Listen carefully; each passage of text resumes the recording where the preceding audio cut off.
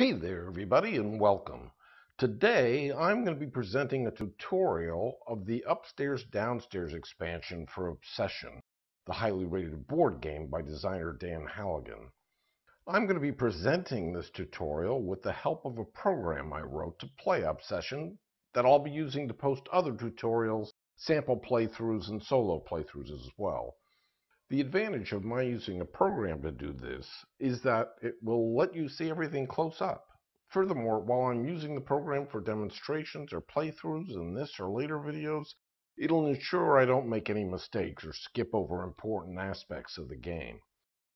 Before you ask, please be aware I do write these programs for my own personal enjoyment and I don't make them available to the public due to the obvious copyright restrictions, unless the publisher specifically makes other arrangements with me.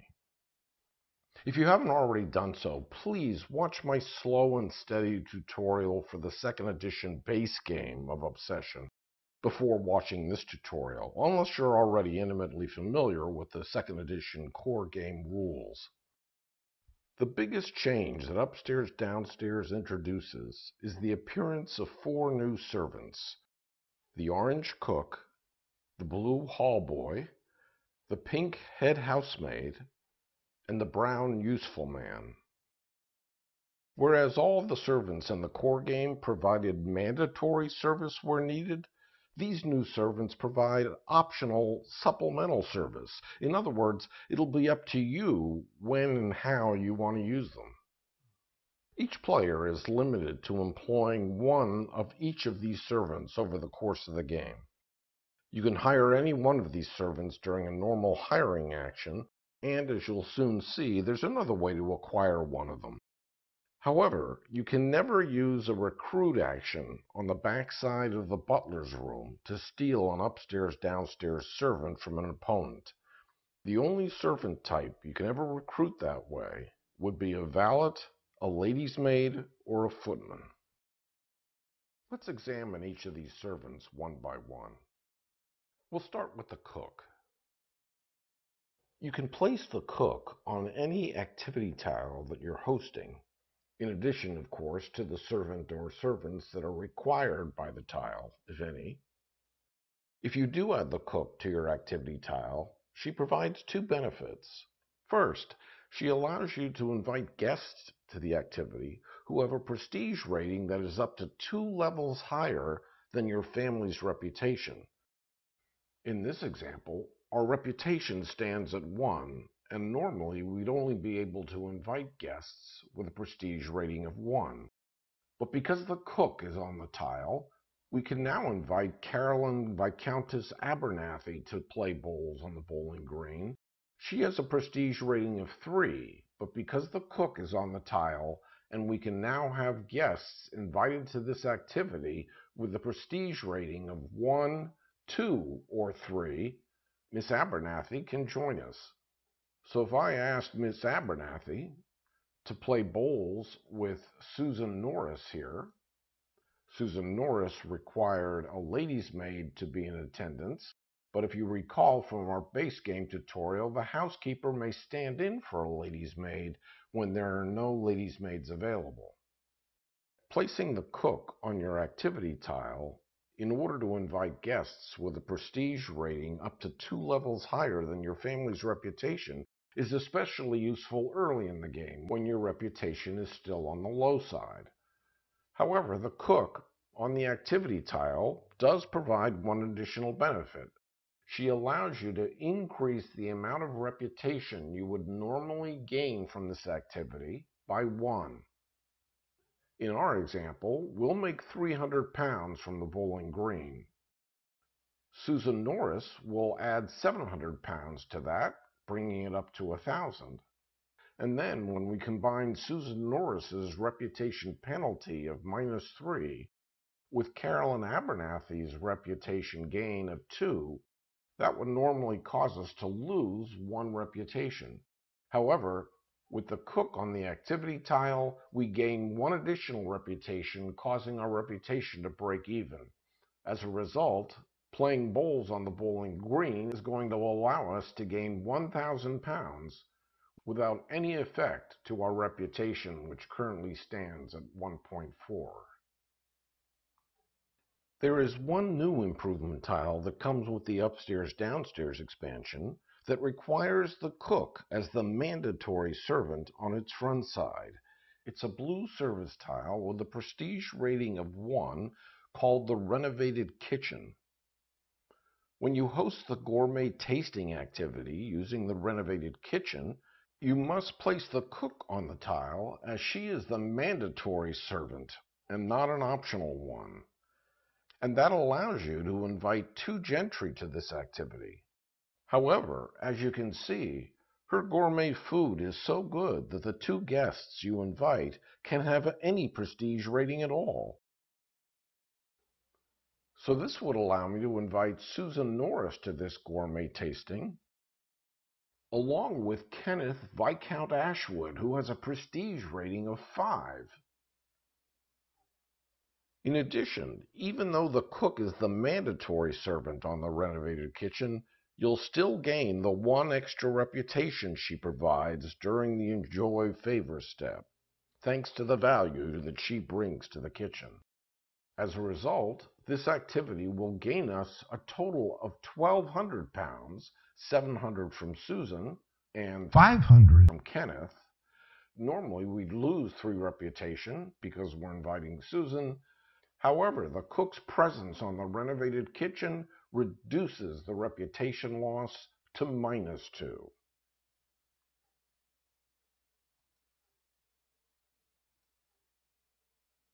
Once you acquire the Renovated Kitchen and host that gourmet tasting, the tile flips to its rose side and now provides you with the 3rd permanent benefit of placing the cook on an activity tile. She now allows you to invite 1 additional guest to an activity, 1 more than the tile would normally call for. Because we flipped the Renovated Kitchen and this permanent ability is currently face up, we can now host an activity in the main gazebo, which would normally allow us to invite 2 gentry, but if we add the cook to the main gazebo, in addition to the required footman, we can now invite Carolyn Viscountess Abernathy, because the cook allows you to invite guests with a prestige rating up to 2 levels higher than you normally could. We'll invite Susan Norris as well.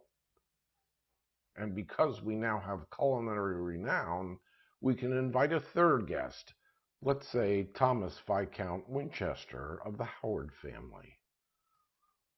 If we elect to gain 1 reputation thanks to Thomas, then his 1 reputation, less Susan's 3 reputation, plus Carolyn's 2 reputation, would cause us to break even. But because the cook is on the main gazebo, we'll gain 1 additional reputation, and therefore our reputation gain would be 1 less 3 plus 2 plus 1.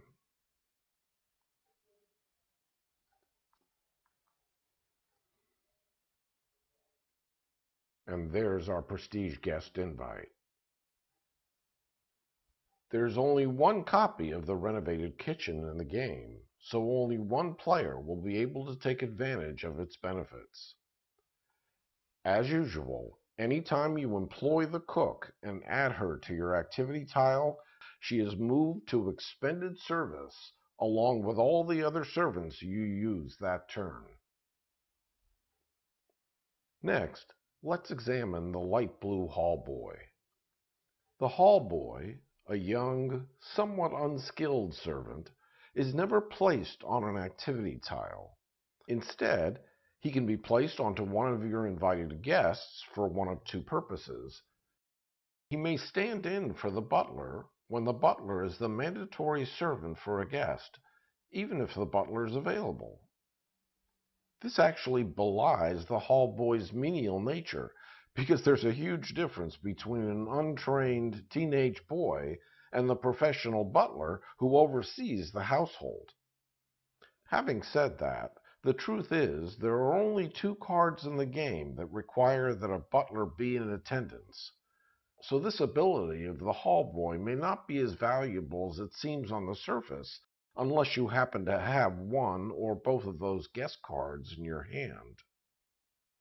Second, if you place the hall boy on a guest card that provides a money favor where the hall boy isn't standing in for the butler, but instead is acting as a supplemental servant, he increases the amount of the guest's favor by £100. In this case, instead of Margaret providing us with one casual guest and £300, because the hall boy is present on the guest, will instead gain one casual guest and £400. This may be the hall boy's best benefit of all. If you were able to use him for this purpose every time he was available, and you always had at least one guest who provided a money favor, this would make the hall boy worth as much as £600 over the course of a standard game, which is the monetary equivalent of the village fair. Remember, the hall boy won't grant you the extra £100 if there is no pounds favor on the guest card. Finally, the hall boy may stand in for a footman on the Carriage House service tile, even if a footman is available. The Carriage House is a new service tile that is included with the upstairs-downstairs expansion. When a footman, or a hall boy, or for that matter an under-butler, is placed on the Carriage House in its normal location in the service column, it lets you increase or decrease by one the number of guests required by your current activity tile. So the hall boy being present on the Carriage House in this case would allow us to invite 3 guests to the gourmet tasting in the Renovated Kitchen. Or if you only had one guest available in your hand, you could invite 1 guest. The Carriage House doesn't work with suites, which only cater to a single guest, nor does it work on tiles which require only family members, like the private study or the West Terrace. And naturally, you can't use it to reduce the guest count to 0. If you have the Renovated Kitchen and you've already flipped it to its row side, you could even put the hall boy, a footman, or an under-butler on the Carriage House and place the cook on your activity tile so that you could invite up to 2 additional guests to your activity. The Carriage House itself is a handy tile to have, but if you don't have it in your estate, then this ability of the hall boy doesn't really apply to you. There are 2 carriage houses included in the upstairs-downstairs expansion. As usual, anytime you employ the hall boy and add him to a guest card or the carriage house, he is moved to expended service along with all the other servants you use that turn. The pink head housemaid can be as powerful as the cook in her own way. She can do one of 3 things. She can stand in when the housekeeper is the mandatory servant on a card, even if the housekeeper is available. This, like the hall boy standing in for the butler, is of minimal value since the housekeeper is the mandatory servant on only 2 base game cards, 1 card from the Wessex expansion, and 1 promotional card. However, if you own the housekeeper's room, another new light blue service tile introduced in this expansion, then the head housemaid can stand in for the housekeeper or a lady's maid on a tile or a card, which would make her extremely formidable, since ladies' maids are in high demand throughout the game. Note that while the housekeeper's room can allow the head housemaid to stand in for the housekeeper or a lady's maid, she can never stand in for the cook. And incidentally, be aware that there's a typo on the housekeeper's room improvement tile. The 2 sides of the tile should be identical because this tile is never flipped. However, one of the sides indicates that it's worth 1 victory point, while the other side indicates it's worth 0 victory points. The 1 victory point side is the correct side. So if you buy the upstairs-downstairs expansion and you receive a housekeeper's room that shows 0 victory points on one side and 1 victory point on the other, I recommend you place a red X on the 0 victory point side so it's never inadvertently placed with that side face up.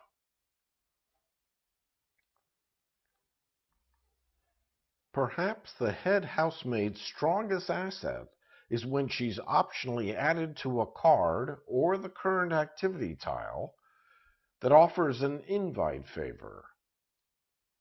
In that instance, she allows you to draw one extra casual or prestige guest card, depending on the favor, from which you can choose who you want to add to your hand. This can be extraordinarily helpful, especially in cases where you would otherwise draw a guest blindly and you'd be forced to hope for the best. In this case, by adding the head housemaid to Philippa, Baroness Haworth, we can choose which prestige guest we wish to add to our hand from a selection of 2.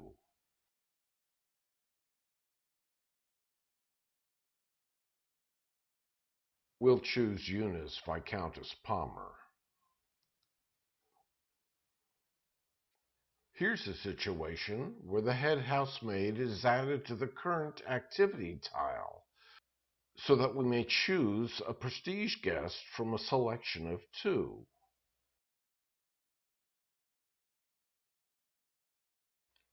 We'll choose Alistair Marcus of Kent for his 4 reputation and his 4 victory points. Note that in situations where a tile or a guest offers both a casual guest and a prestige guest invite, you must indicate ahead of time which invite you want the head housemaid to apply to. You can only choose this invitability once per turn, and again, only if the head housemaid is a supplemental servant on the card or tile. It doesn't apply if she's placed as a stand-in for another mandatory servant. In this case, we've added the head housemaid to István Count Hoyas, who provides both a casual guest and a prestige guest. We'll choose to apply the head housemaid to the prestige guest. Therefore, we'll receive 1 unscreened casual guest and 1 screened prestige guest. There's the unscreened casual guest, and now we'll choose the screened prestige guest. If you use the head housemaid in conjunction with a suite tile where 1 or more favors are doubled, she can still only be used 1 time during that turn. So in this case, if Sir Richard was invited to stay in the Heritage Guest Suite for 1 night, and he was optionally attended to by the head housemaid, you would gain 2 reputation, 1 screened casual guest invite, and 1 unscreened casual guest invite.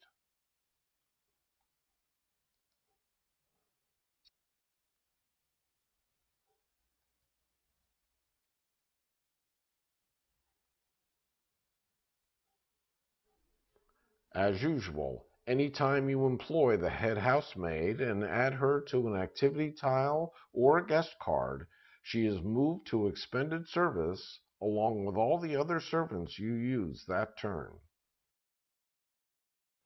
The useful man is a jack of all trades who can be used in one of 5 different ways. If you place him on your private study during a village fair round, he'll generate £200 for you, whether or not you plan for that village fair. So you'd gain £200 if you didn't plan for the village fair, or you'd gain £500 if you did plan for the village fair. That ability is worth £400 to you in a standard game, £600 in an extended game where there are 3 village fairs. You can use the useful man, if he's available, to reduce the cost of purchasing a tile from the builder's market by £100, but not to a cost of 0. This increases the useful man's value when coupled with his village fair ability to as much as £1,000 over the course of a standard game.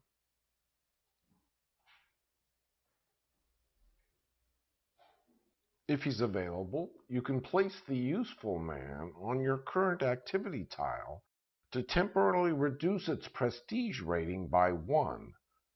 This would allow you to host a level 2 activity when your reputation was only 1, a level 3 activity when your reputation was only 2, and so on. You can remove your useful man from the game to refresh the builder's market. Instead of paying for reputation via a special action, for example, or sacrificing 5 victory points by redeeming a VP card. Finally, you can remove your useful man from the game to remove the tile from the 300-pound space in the builder's market, shift all the tiles to the left to fill the gap, then search through the tile bag for a specific tile that you would then place in the 800-pound space. So, for example, if we needed the Cabinet of Curiosities, we could remove the useful man from the game, search through the bag, find the Cabinet of Curiosities,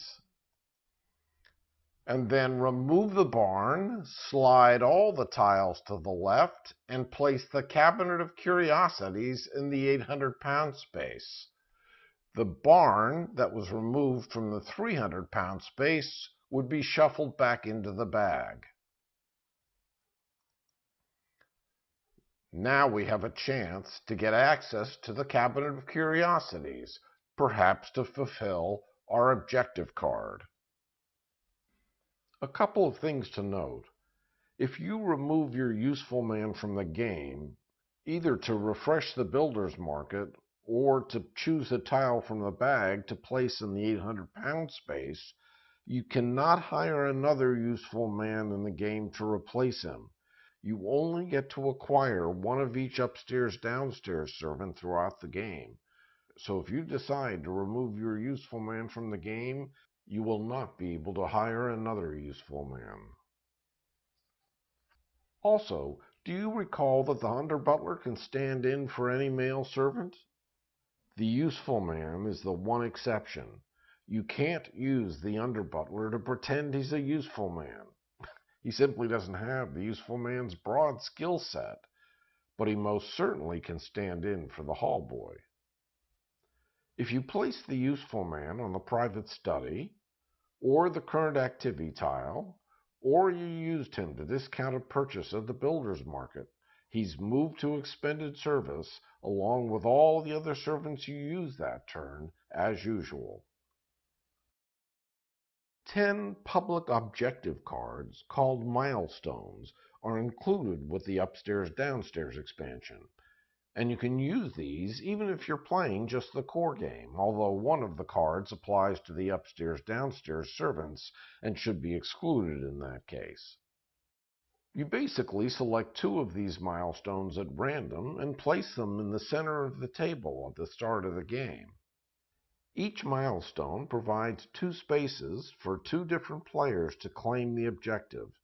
The first player to claim it scores 8 victory points, while the second player to claim it scores 4 victory points. Also included are 2 family crest counters for each family in the game to use when claiming a milestone. For example, this milestone can be claimed as soon as you have flipped 7 tiles in your tableau. By the way, note that I said claim a milestone. If you achieve a milestone but fail to realize it until your next turn, somebody else could potentially steal the 8-point award from underneath you, though I suspect if you're playing a friendly game, you'd be hard-pressed to enforce that. In this upstairs-downstairs expansion, the Howard family has been added to the game. Included is the Howard family board, the organizer and reputation counters and token. The Howard's family's starting bonus is that they start the game with a cook, and therefore they can't acquire a second cook during the game. In addition to the Carriage House, Renovated Kitchen, and Housekeeper's Room that I referenced earlier, the expansion also comes with a single stocked lake, a prestige rated 6 sporting tile, to join the other PR6 tiles that came in the base game, the French Garden, the Great Hall, and the Stateroom. In addition, there's one parish church improvement tile and one Babbling Brook hybrid tile that you can also add to the bag. These originated from a Kickstarter contest that invited backers to suggest new tile designs, and these were the two winners. They've been integrated with the rest of the tiles and can be used even if you're only playing the base game. There are 4 monument tiles included in the expansion that you might use to optionally replace the big game trophy room, the imported marble floor, the manor gargoyles, and the sculpture garden. They're essentially the same monuments, but they have much smaller victory point values on them. They're intended for players who don't like the fact that these 4 monuments in the base game scored a high number of victory points, ranging in value from 5 to 10. The replacement set has much lower victory point values imprinted on them, ranging in value from 1 to 4. I'd suggest you not use these until you've played the game a fair amount, at which point you can decide if you'd prefer to use the lower victory point monuments. There are extra sets of starting tiles included in the event you want to play the game with 5 or 6 players. Furthermore, there are 2 barn and 2 servants' hall replacement tiles that are aimed at owners of the first edition of Obsession. You don't need these if you purchase the current second edition of Obsession, the box with the 2E in the top right corner. A new set of 33 objective cards comes with the expansion that includes 5 that are specific to the upstairs-downstairs servants. You must use this new deck of 33 objective cards when playing with the upstairs-downstairs expansion. If you're playing without the expansion, you should use the deck of 30 objective cards that you received in your copy of the base game. Therefore, you don't want to mix these decks together, since there's no way to tell which deck is which other than by counting the cards. Be sure to keep the decks separate from one another and labeled in such a way that you can tell them apart. There's a set of large victory point cards that are intended to replace the doll cards that came in the base game. A lot of people didn't like having to play with such tiny cards, so you can use these larger ones if you prefer. They're far easier to shuffle and handle. In addition to the 4 Family Howard cards, there are 17 new casual guests and 16 new prestige guests that you can simply add to your decks that came in the base game of Obsession. These are not specific to upstairs-downstairs, so you can simply shuffle them right into your existing decks and use them all the time. There's also a set of 16 promo guest cards that originated in a contest held in 2018. These cards should not be blindly shuffled in with the other cards because they're potentially game-breaking. Dan suggests that if you want to, you can include 3 to 5 of them in one of your games to add a little pizzazz. Just keep in mind that the favors and effects that they add to the game push the envelope somewhat. Lastly, a change to setup when you're playing with the expansion.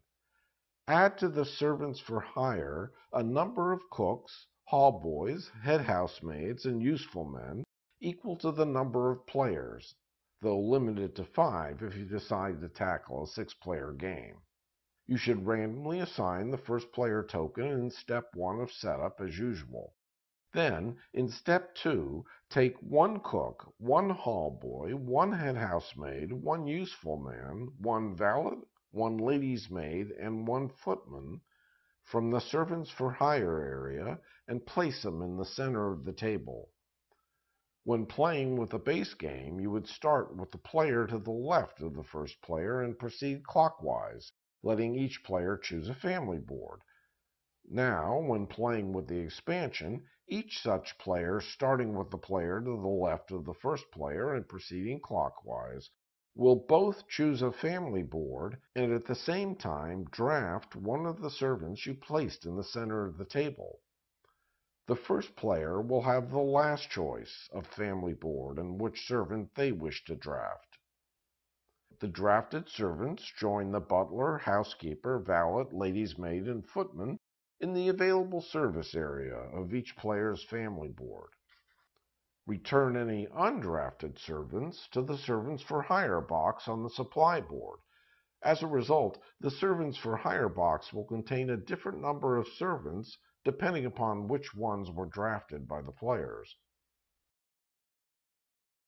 And that completes my tutorial video for the upstairs-downstairs expansion of Obsession. If you have any questions or thoughts, please mention them in the comments below. And if you like this video, please click the like button and consider subscribing to my channel to check out all the other board game programs I've written and used over the years to teach and play through a variety of different games.